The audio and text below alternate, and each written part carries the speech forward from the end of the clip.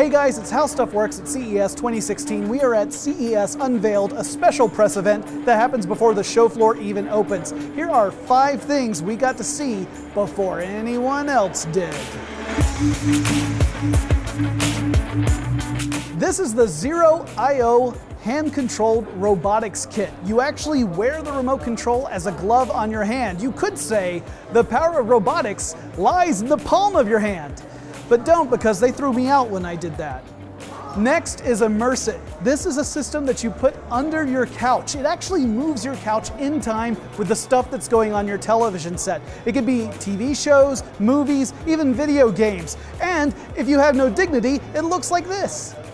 Next, we stopped over at DJI. This is the drone company that is transforming film as we know it. I mean, imagine you have a drone capable of shooting in 4K resolution for under $1,000. I think some crane operators are going to be looking for a job pretty soon.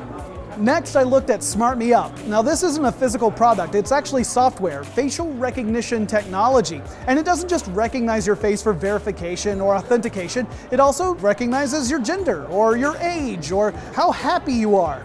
It guessed that I was 45, and then I was significantly less happy. Finally, I checked out Orbitrek from Cerevo. This is a 3D printed bike, and it's connected, meaning it has sensors in the bike that indicate everything from its GPS location to temperature and other metrics as well. So you can actually gather data as you ride your 3D printed bike that's connected to the Internet of Things. I don't know how you get more CES than that.